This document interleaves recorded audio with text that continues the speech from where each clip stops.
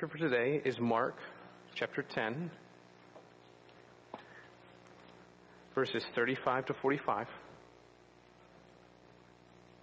Before we begin to worship in this way, I just want to express my great love for you all and my great joy to be back with you all and to see your faces, to hug you. I can't communicate the support and love that you all have given to us. And so I pray that you'd be encouraged by seeing the Lord's work in Guatemala and hearing of it. And I just want to glorify Him by thanking Him for your support and love as well. So thank you all, and it's unbelievably wonderful to be back here with you all. So let's worship the Lord together. Mark chapter 10, verses 35 to 45. Let's stand for the reading of the Word of God.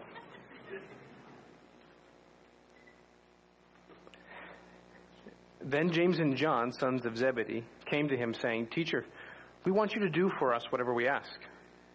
And he said to them, "What do you want me to do for you?" They said to him, "Grant us that we may sit, one on your right hand and the other on your left, in your glory." But Jesus said to them, "You do not know what you ask. Are you able to drink the cup that I drink and be baptized with the baptism that I'm baptized with?" They said to him, "We are able." So Jesus said to them, "You will indeed drink the cup that I drink, and with the baptism I'm baptized with, you will be baptized. But to sit on my right hand and on my left is not mine to give, but is for those whom it is prepared."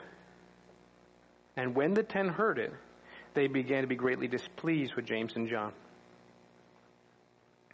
But Jesus called them to himself and said to them, "You know that those who are considered rulers over the Gentiles lord it over them, and their great ones exercise authority over them. Yet it shall not be so among you. But whoever desires to become great among you shall be your servant, and whoever of you desires to be first shall be slave of all.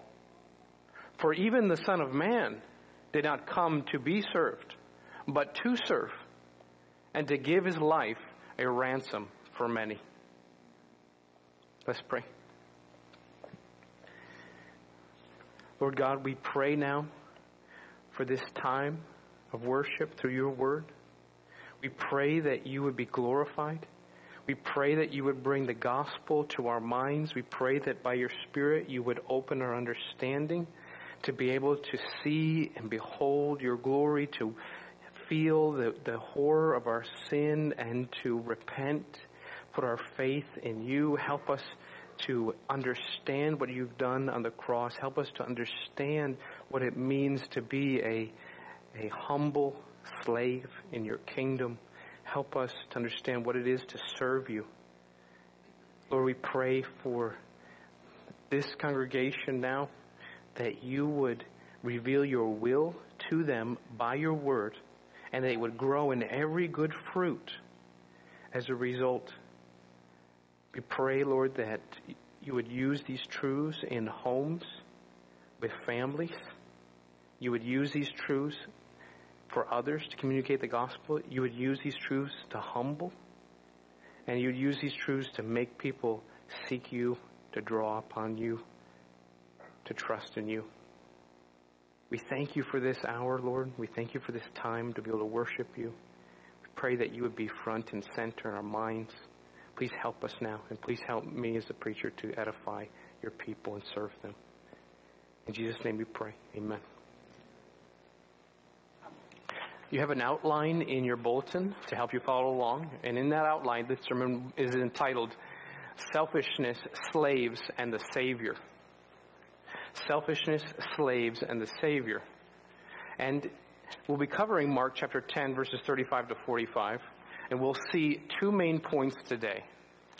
First, in verses 35 to 41, the prideful request to be first. In verses 35 to 41.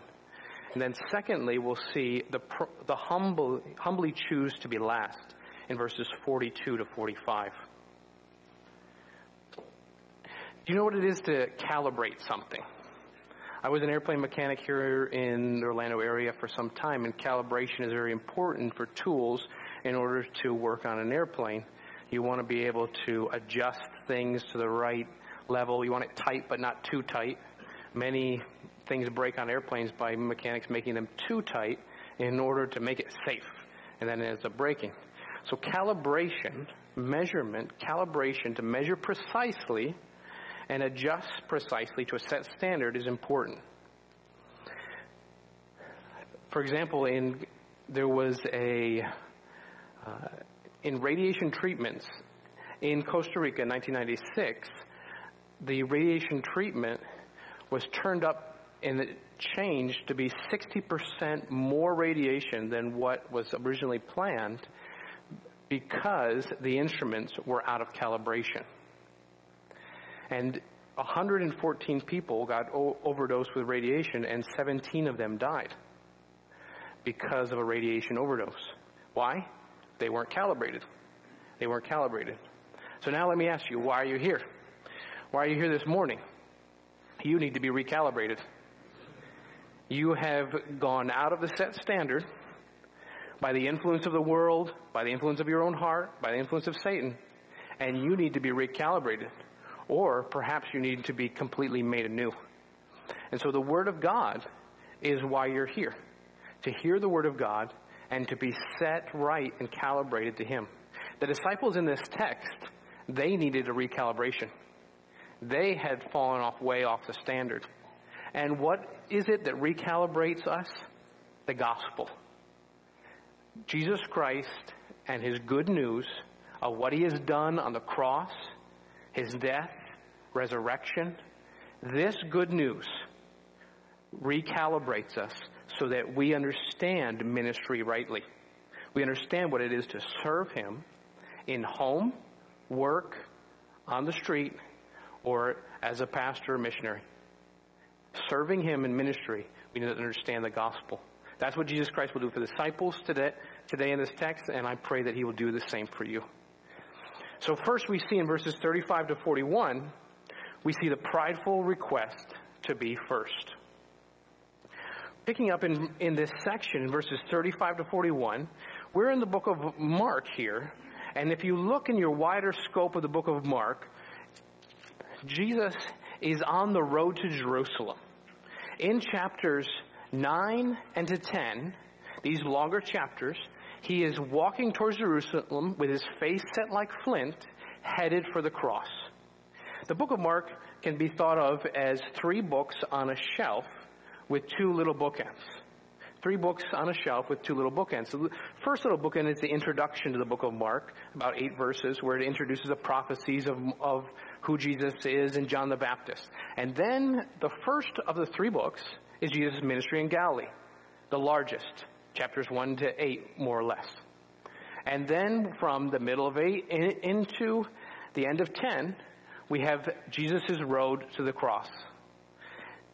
Then chapters 11 to 15, we have the last week of Jesus' life, his time in Jerusalem, his death on the cross, and his substitutionary atonement for sin. And then lastly, the last bookend is the resurrection in chapter 16.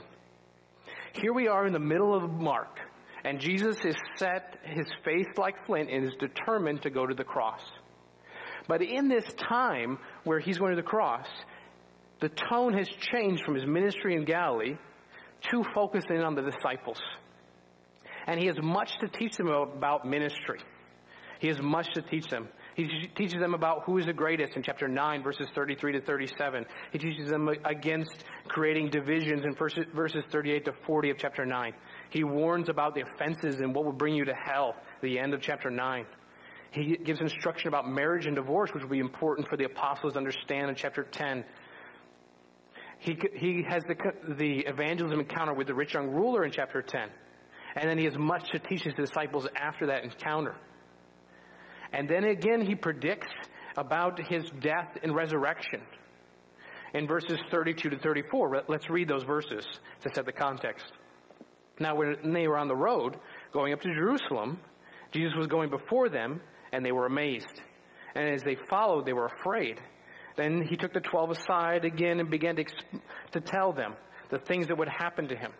Behold, we're going up to Jerusalem, and the Son of Man will be betrayed to the chief priests and to the scribes, and they will condemn him to death and deliver him to the Gentiles, and they will mock him and scourge him and spit on him and kill him, and the third day he will rise again.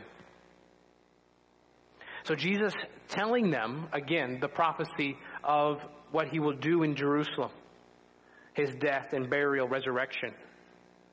And now we're on the road, and we're not told about if shortly afterward, but in the context, here comes James and John. Forgetting the gospel, out of calibration, they come to Jesus. We pick up in verse 35. Then James and John, the sons of Zebedee, came to him. So we look at James and John, and we see two disciples. We see two disciples of the inner three. These are disciples that are able to fellowship with Jesus in a closer, more intimate way. He spends more time with them. And so they may, by that privilege, or they may, by way of their mother, feel that they have the in.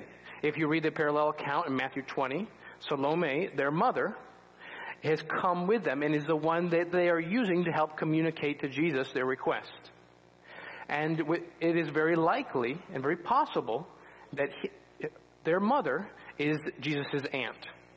So those of you who have an auntie, and you know that when auntie comes and asks for something, it's good to be able to say yes. It's good to be able to say yes.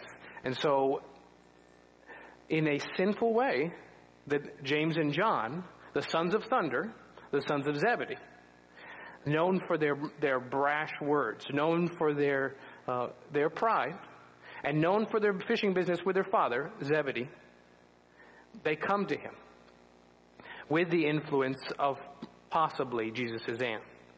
And what do they say? First, they say, teacher. They address him as he's known to be, to them, their great teacher, rabbi. And they say, we want you to do for us whatever we ask. They've come to Jesus and they say, here's a blank check. Will you sign it? Will you sign the blank check? And those of you who have had teenagers, you know you've had requests like this before. Parents have a teenager come and say, Dad, will you do something for me? And they want you to sign the blank check. There's something prideful in that request. But if we consider our own hearts, we often pray this way to God. We often relate to Jesus in the same way through our prayers. Asking him for something we really want, but putting a label on it as though it's ministry. And saying, this will be good for your glory, Lord, this thing that I want. And so that's what James and John come to Jesus here. In verse 36, Jesus wisely responds, what do you want me to do for you? He wants them to fill out the check. He wants them to know, what is it? He won't foolishly say, I'll do whatever you ask, like Herod did in chapter 6. And so, if Jesus asks you this question, right there in verse 36, what do you want me to do for you? Wouldn't you love Jesus to ask you that question? You have many things you would write in there, right? What would it be that you would write in? Fix my kids for me? Fix my husband for me? Finances? Health? An easier life? An easier ministry?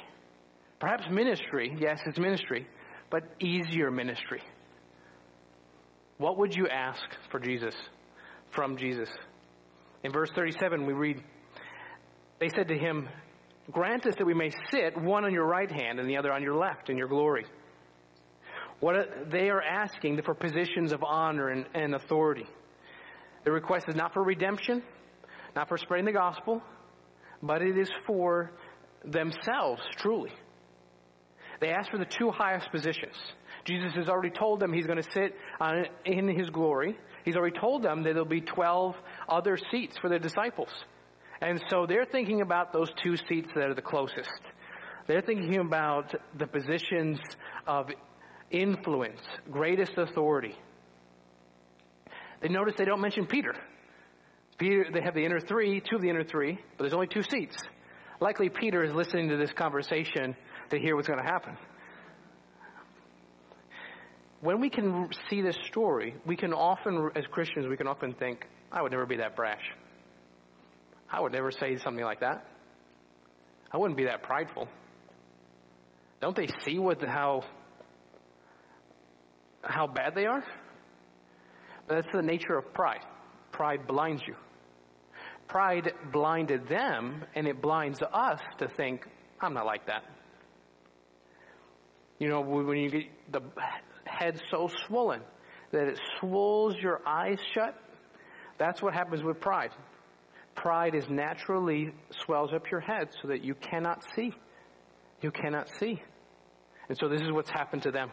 They can't see the sinfulness of their question. It's blinded them.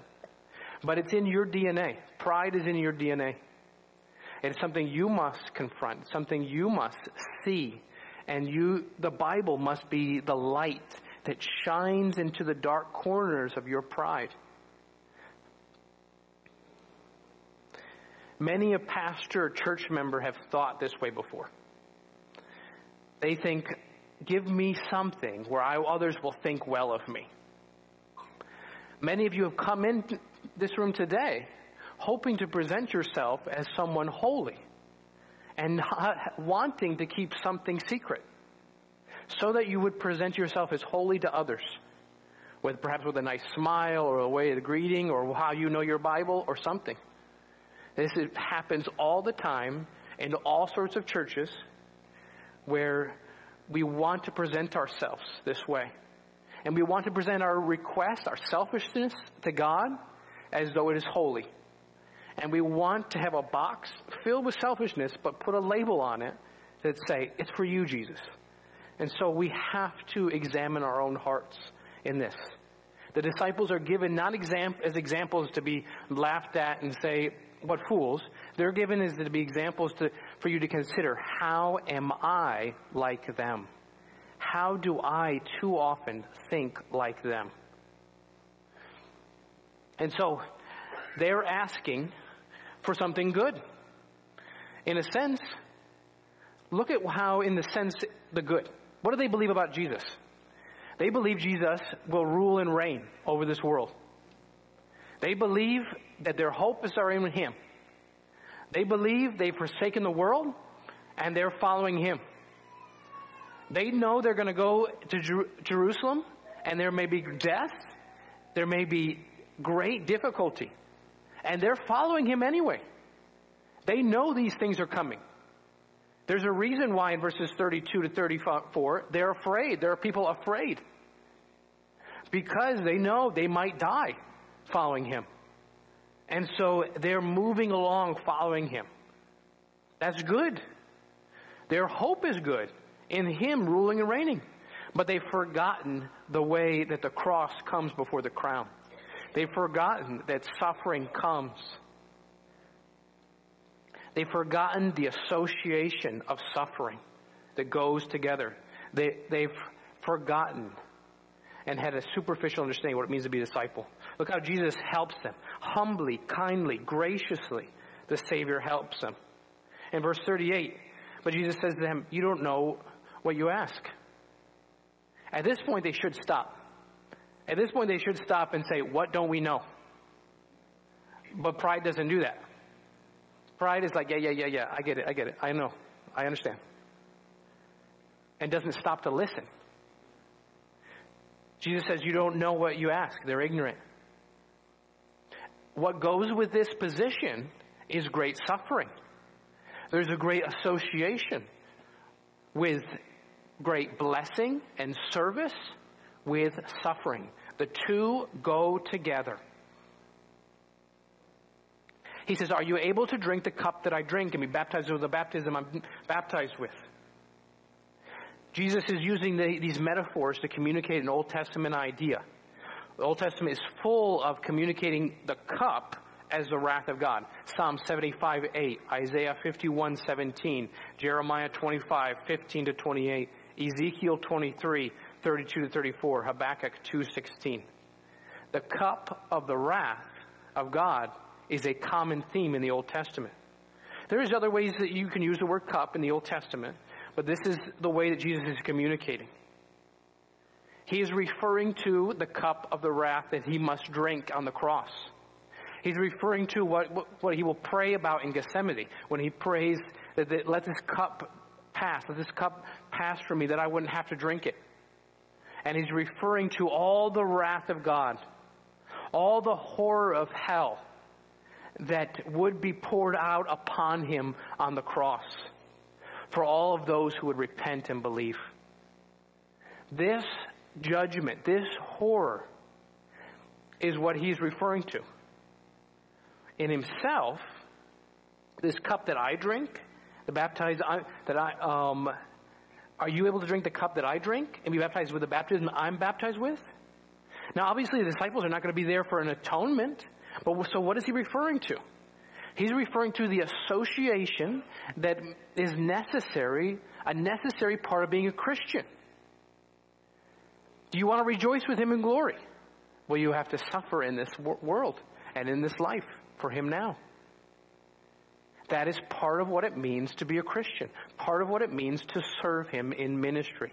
Ministry in home, ministry in church, ministry at work, ministry at school, wherever you serve him. That connection is important to understand. And he communicates it with another term, with baptism. In verse 38, and be baptized with the baptism that I am baptized with, referring to an overwhelming suffering.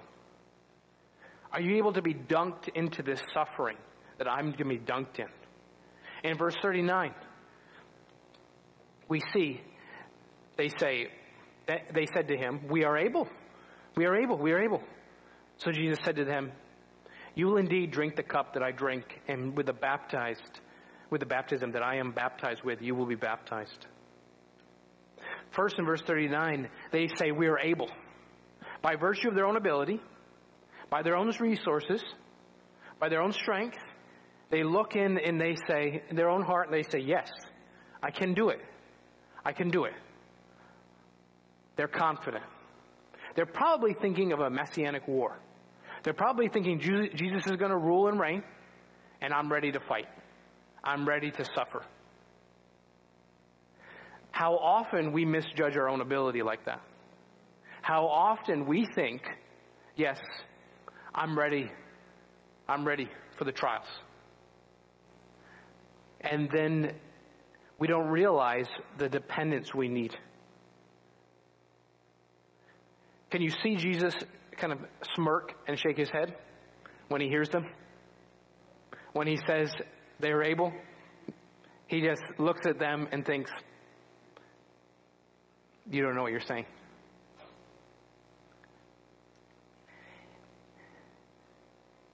How gracious he is with them. You notice how he's different than how he responded to Peter.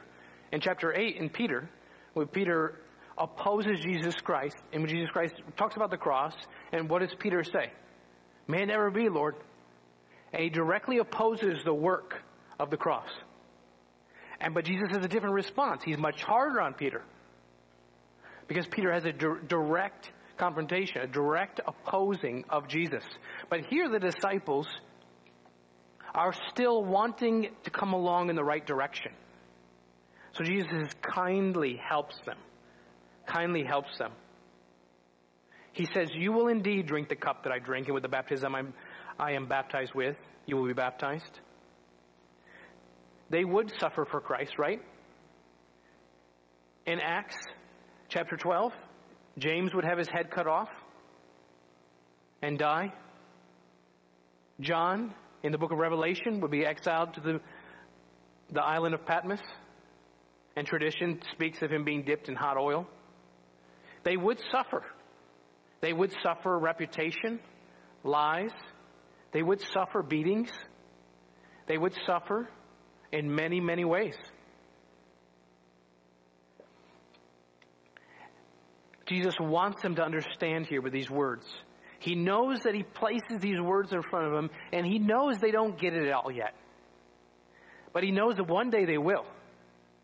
So that Peter would write in 1 Peter 4, 12 to 13, look at what he writes.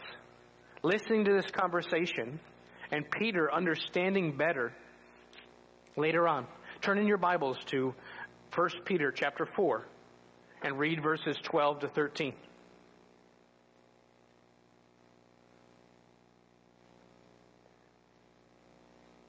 Beloved, do not think it strange concerning the fiery trial, which is to try you, as though some strange thing happened to you.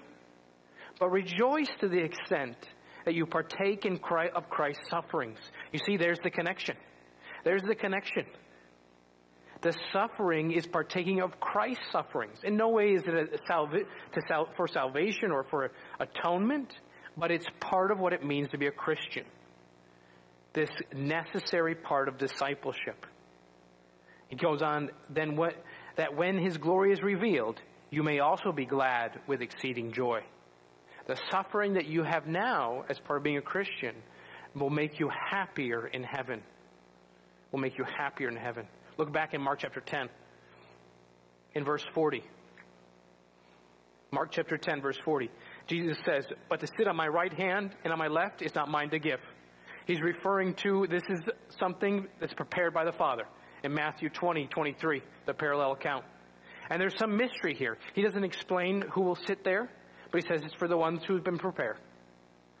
And our point today is not to dwell on that mystery, but to consider what Jesus has to say that's more important. In verse 41, the rest of the disciples respond, and it says, and when the 10 heard it, they began to be greatly displeased with James and John.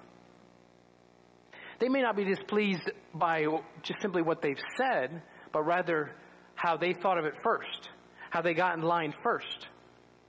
You know, when you're in traffic and you're in a long line, maybe to get onto I-4, to get onto the toll road, and then you see somebody who cuts in front of the line, all the way in front of the line, and then they move ahead. And what do you think about that person? Perhaps like the disciples here. This is the move the disciples have done, a political move. They're like with an up-and-coming politician. Let's become his friend. That kind of slimy, sneaky, you think he's just the boss's friend just to get a promotion. That's why he's that way. So the disciples begin this fight. They're ready. They're indignant. They're angry, grieved, resentful. It's just strong description of them in the original.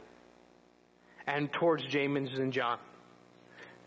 So now that we've seen this prideful request to be first, in verses 35 to 41, do you see yourself there? In verses 42 to 45, we'll see the humbly choose to be last. And how do we do that? By the gospel, by the motivation of the gospel. In verse 42, it reads, but Jesus called them to himself and said to them. So here at first, Jesus sees what's happening. He sees it developing. He sees the looks on their faces. He sees the sin. And he acts. He acts to move ahead of time. To teach them, to correct them. Kindly and graciously. He says, you know that those who are considered rulers over the Gentiles lord it over them. And their great ones exercise authority over them. He says, this is something you know. This is something that happens in every time, in every generation, in every place when it comes to leadership. When there's leadership or service at jobs, at political positions, in the home, whenever there's some sort of position of authority, this is what happens. You know this happens. Those who are considered rulers, those who have the power, those who have the rule over someone, they use that for their own good. They use it to get something. I've been serving in Guatemala, and Guatemala has a history of dictators, of military dictators, sometimes voted in, sometimes it's shady whether they're voted in or not, but they're in. In the 1960s, one of the Guatemalans produced a work called El Señor Presidente, and that is a book that won a Nobel Prize for literature. And basically what happens is, in that book, he speaks figuratively, the author speaks figuratively of dictatorship. And other people in other countries who had dictators, they resonated with that book in order to say how helpful it was to communicate the abuse of dictatorship. And dictatorship is something that's not new. It's not new in some churches for people to be dictators. It's not new for in many rulers in political arenas. This is not anything new. In Jesus' time, Caesar Augustus, remember the Caesar Augustus of the Christmas story? He had printed on money his picture, and then it said, "He who deserves adoration." It didn't say, "In God we trust," but "He who deserves adoration." And so this is something everybody knows, everybody has to deal with. It's the way the world works. The great ones, those who are important, significant, they exercise authority over other people. We think of greatness as being better than others. Having more money, more fame. We think of greatness as having many people serving us. Let me read you a quote, and you tell me who it's from. I'm the greatest. I said that even that before I knew I was the greatest. I'm so mean, I make medicine sick. Another quote from the same person. You know who it is? Muhammad Ali, the greatest. The greatest, right? And we, in our culture, we love to say he's the greatest. Why? Why? Because he said he was the greatest before he proved he was the greatest. Does that make someone great? Is that what is going to be great in 100 years from now or 1,000 years from now? Will people still call him the greatest when Jesus returns? No. That is just for a short time. That is the world's version of greatness. Someone who declares himself to be great and tries and rules over others. In verse 43, Jesus says, a contrast, a strong contrast. Yet it shall not be so among you. But whoever desires to become great among you shall be your servant. You see how Jesus draws these two things in great distinction, great difference. It should not be so among you in this room. You should not think of yourself that way. You should try and be great, but not great in the world's eyes, but great in the way Jesus describes. So what should you do? The kingdom of Christ is opposite of the world. In order to climb up in the world, you climb up. In order to climb up in the kingdom, you go down. You want to be great. You want to be important. You want to be significant. In your home, you want to have your children to have a great future. You want them to follow the Lord. In your job, you want to be significant in your job. You want to be influential.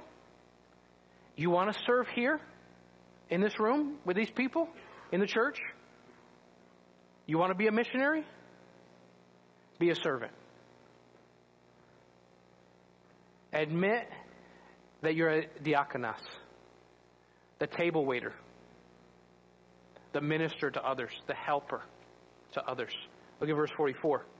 And whoever desires to be first shall be slave of all. He gives a parallel statement. And yet he makes it a little even lower. Not just a servant, but you be the slave. You know who's the greatest? The one who's the slave of all.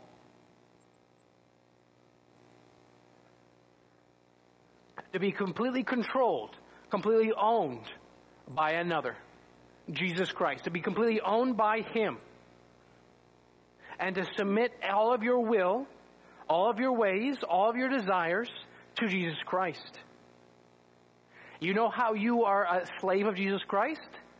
You end up becoming a slave of someone else. A slave to serve them. You consider them you consider them to be better than you. You consider them to be better than you. Remember when Jesus tells the story about a slave in Luke 17, and he says when the master comes in and then from work, and then does he say to the slave, "Oh, go ahead and eat"? Is that what he says to the slave? What does he say?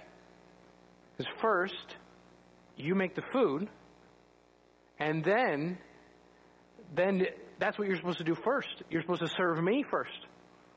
You remember that? Consider that as how you're supposed to do that for others first. You're supposed to see them, look at other people, and think of them as better than you. Your identity changes. Your identity changes by means of the gospel. You no longer see yourself as the greatest. Whether in your artistry or your talents or your money or your skill or whatever you got, more experience, whatever it is that you think identifies you and makes you better than somebody. Maybe you got more intelligence. Maybe you got more physical strength. Maybe you're fatter. Maybe you're skinnier. I don't know what it is. Whatever it is where you think, I do this well. And this is what distinguishes me from the pack. This is why, the things you put on your resume, right? The things you put on your resume, you're supposed to do some bragging there. You say, that's what identifies me. That's who I am. No. You want to be great? The way you see yourself has to change. You have to think of yourself as a slave. A doulos. You know this word. You've heard this word described before in this church. You must submit all of your will to the Lord's. While you live to follow Christ, you will be mocked. You will be scorned. You will be thought little of by the majority in this life.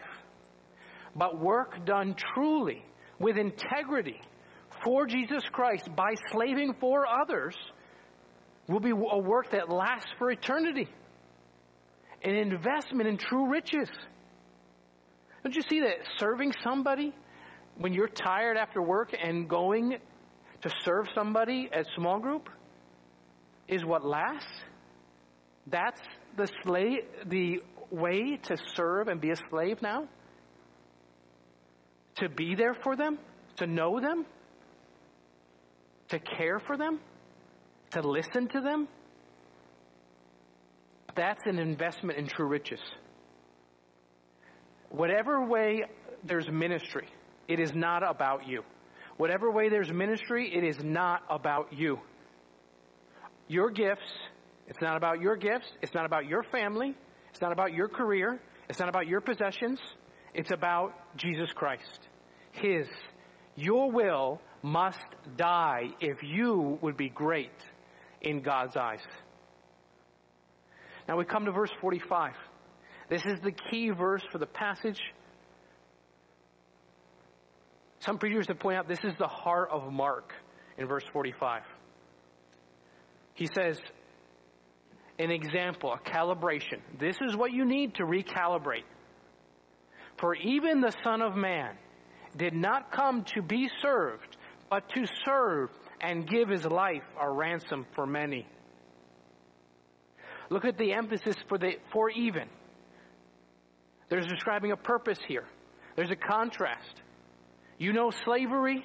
You want to be a slave for others?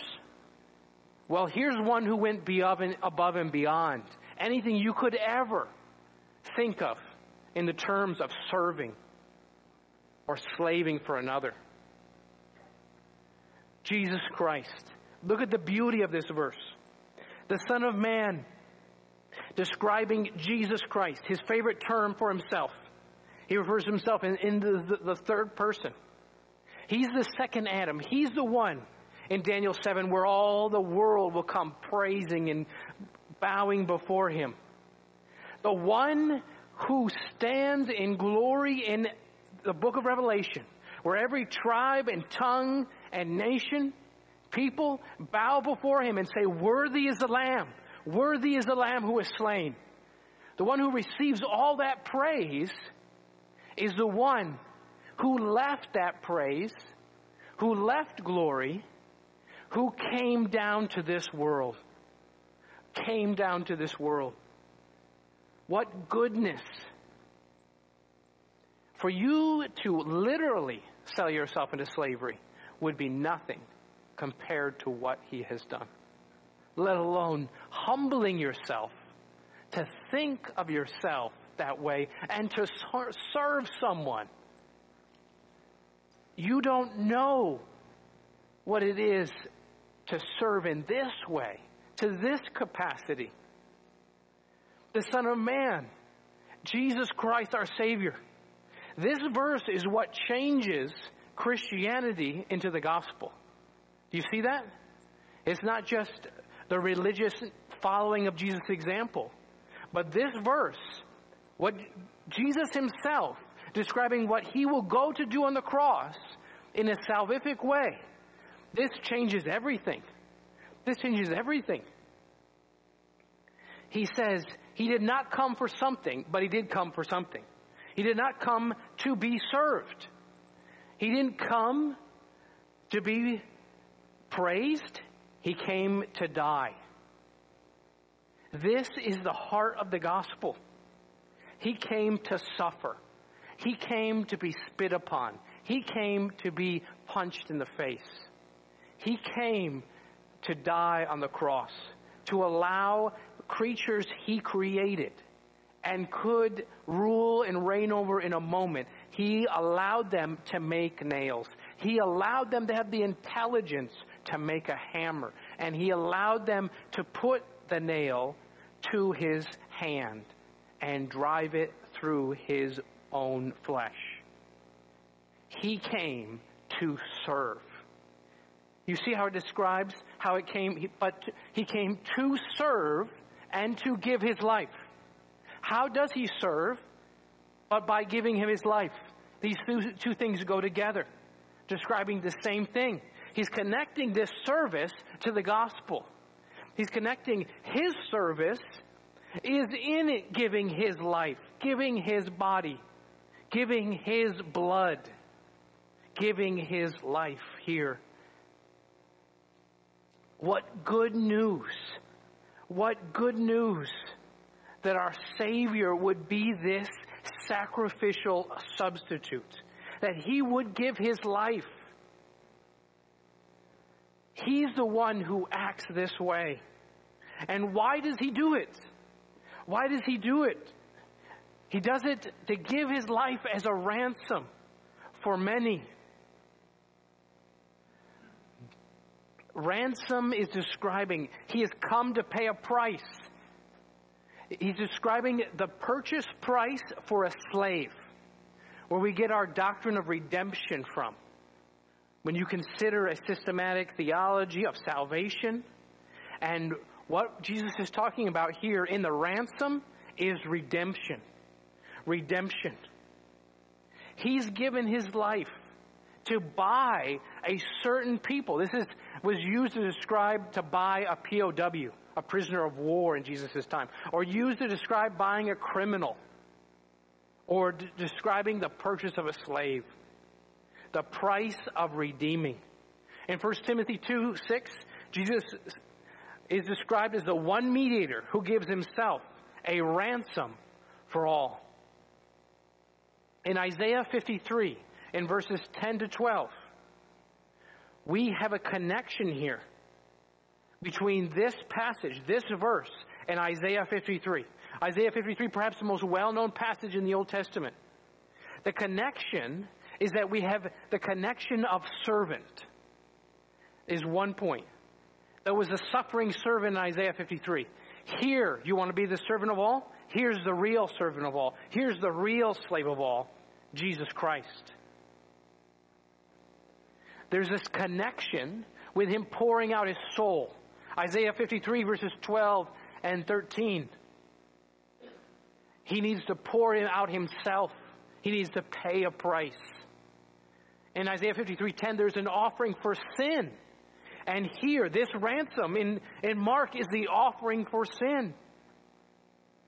In Isaiah, there's one who's offered for many. Here in Mark 10:45, there is one who is offered for many. He came into the world to accomplish this, to do this. The giving of this ransom price, this substitutionary penal atonement, this legal action, the substitution of one for many, a real price paid for people who are slaves to their own sin. Why did you need a ransom? Why do you need a ransom? Because apart from Christ, you are a slave. The Bible describes you as a slave to the law. A slave to keep the whole law. You're under the curse of the law if you don't keep the whole law. You were in Galatians 4, describes how we were slaves under the ceremonial law. And we're also slaves to sin. Slaves under the law, but then also slaves under sin, under the guilt and the power of sin. Sin makes it so that we cannot forgive ourselves. We cannot wash away our sin. We are stained with a permanent stain that only He can wash away. And we are slaves to a power, to our own hearts, to our own sin, that only He can break those chains. That's how we are a slave. So this price need to be paid. When you look at your own soul, you can look at your own soul and see a price. A price to be freed from your own sin. A price need to be paid so that you would be free from the curse of the law. And you have no money to pay that price. This is what makes the gospel good news. That He came. That He would be a slave for us. That He would be a slave for us to die and pay a price we could not pay. Acts 20 describes how He purchased the church with His own blood. Titus 2 describes that He might ransom us from all iniquity and purify to Himself a people for His own possession, zealous for good works. He pays this ransom. Pastor Rick referenced 1 Corinthians 6. He bought you with a price. He bought you with a price. And this was that great price. And in Revelation 5, the worship describes Jesus Christ as being slain and having redeemed us to God by your blood from every tribe. They sing of this redemption, of this price. Look in how in Mark 10:45 and how it says His life a ransom, and how His death was an example of servanthood. And He will connect these things, but it's much more than that. It's much more than an example. It is a payment for sin. And the Old Testament uses the same language in examples of all the different examples we said about buying from slavery or about delivering the people of Israel from slavery in Egypt. So if this is a price to be paid and Jesus is a slave to pay it, who does He pay it to? Does He pay it to Satan, the ruler of this world? No, He does not pay it to Satan. Because then Satan would be the victor. No, there is no victory for Satan in the cross. He pays it to the Father. The Father is the offended party. Jesus is the offended party. And He pays this price. The Son humbles Himself to pay this ransom. And what could pay the price? Only Jesus Christ. So stop and realize. Stop and remember. Stop and be recalibrated. Stop thinking of yourself the way the world does. Stop looking at yourself externally. And look and think, praise Christ, that he would and value him humbly, worship him for his priestly work, that he would make the way so we could be saved. He would be our substitute. Praise him for his example. One preacher said, God declared, let there be light, and there was light. But he can't say, I declare you forgiven, and you just be forgiven. Do you realize that? He can say, let there be light, and declare it. But he cannot declare, you're forgiven, you're forgiven, you're forgiven. In order for there to be forgiveness, someone must absorb the price. Someone must take the price. If you understand Christianity apart from this, that God will just declare you forgiven if you ask, you don't understand Christianity. There must be a price paid. Your hope must be in someone to pay that price. If you let someone borrow your car, like my mother-in-law has let me borrow the car for this week, and if I crash it, who pays that price? She pays that price.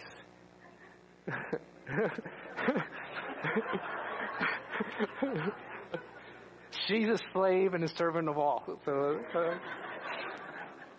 you see the point of the illustration?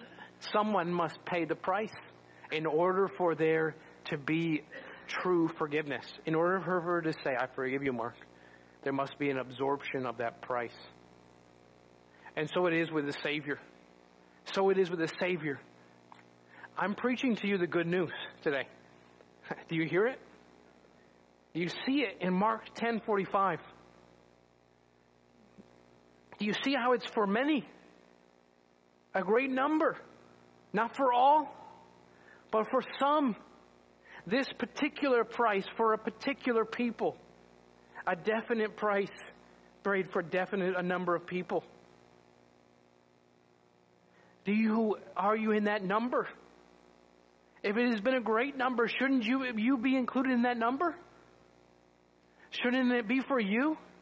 Shouldn't you, by faith, put your trust in him to pay that price for you? Stop now and look at this text. We've covered two main things. Verses 35 to 41, we've seen a selfish request to be first. In verses 42 to 45, we've seen humbly choose to be last. How should you apply this? What should you do after hearing this sermon? First, do you trust him for your soul? Are you a true Christian? Have you admitted your slavery to your sin? Have you seen that you need a Savior, someone to pay the price? You need a mediator. You need someone to buy you. You need him in every way, shape, and form, more than you can possibly imagine.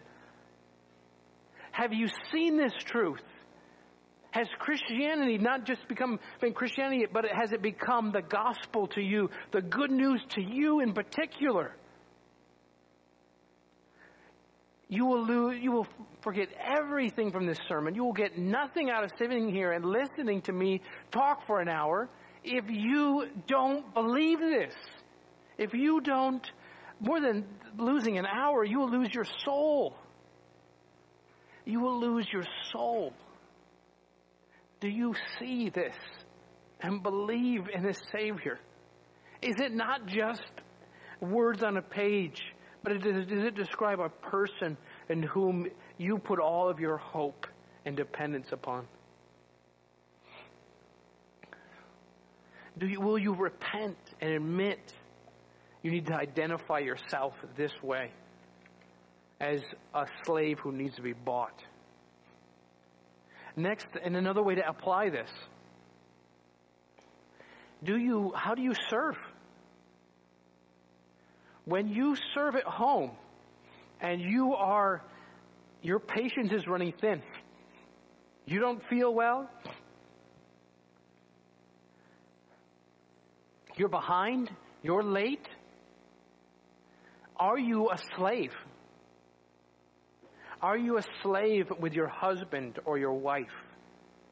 Do you look at them and consider, how can I serve them?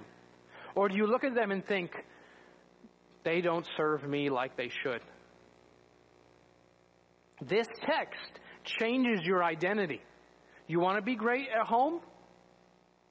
Motherhood is, in a great way, service. And our society works and rages against that idea of being something great. Instead, Supergirl is great. Instead, Supermom is great. She's got 1.5 kids, and she's got her master's degree, and she works at a great corporation, and she goes home and has time for her 1.5 kids. The way our society, in American society, rages against true service in the motherhood. If someone asks you your occupation, are you ashamed to say mother? Isn't it greatness? Isn't it service? You won't be ashamed in the kingdom to say that. What about the workplace? It's a dog-eat-dog world. In order to get up, you got to make some compromises. This changes your identity, changes you to think who you are. That if Christ came to be a slave of all, to purchase me, shouldn't I be a slave of others and serve others? This changes how you think about ministry. You don't use ministry to say, I'm the greatest. I'm the greatest. I'm so mean I make medicine sick. Boy, can I preach. Boy, can I teach a lesson. Boy, can I pray. You should listen to me pray. I can't wait till they get the chance to hear me pray. Then I'll show them. If they knew how many Bible verses I memorized, they would want to learn from me. You've had thoughts like this. Don't lie to yourself. Don't lie to God.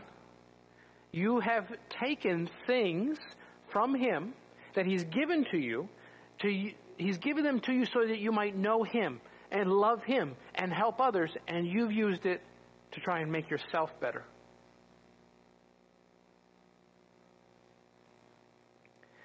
Don't do that. Don't do that with whatever form of ministry you're in. Ministry is where God wants you to obey Him and serve Him. Whether that's a missionary in another country or whether that is here changing diapers and folding socks, or witnessing to somebody in the street, or showing up to small group. God wants you to admit, I'm a slave. I'm a slave. He was the greatest slave of all. I cannot compare to Him. All true leadership has that mentality, has that understanding. If you're going to be a leader in any capacity, in any place as a Christian, you must have that understanding, or you will not make it. You will not last. That is what you must apply. If you have any form of leadership, dad at home, in a government position, you're a supervisor, you are a leader in church, any sort of position of leadership, you must apply this lesson. Apply what the disciples were to apply in their own leadership. And stop looking at the world. Stop being influenced by the world, by celebrities, athletes, musicians, businessmen, politicians, and turn to look at our Savior. So in these many ways, you can apply what Jesus has said here. To close, look one last time at the beauty of this verse in verse 45. The Son of Man, for even Him, for even Jesus Christ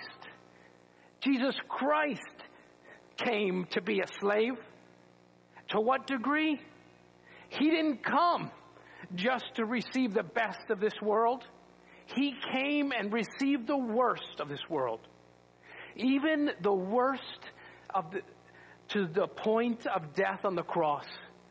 To drink in the cup, to drink in the wrath, to pay the price for all the worst of this world, for all of the sins of all of those who would repent and believe. He would pay for their price. If you can understand these words, trust in Him, repent, and believe in the gospel. Let's pray.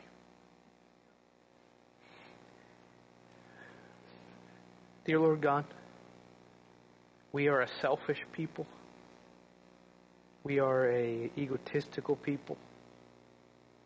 We need to be recalibrated by the gospel.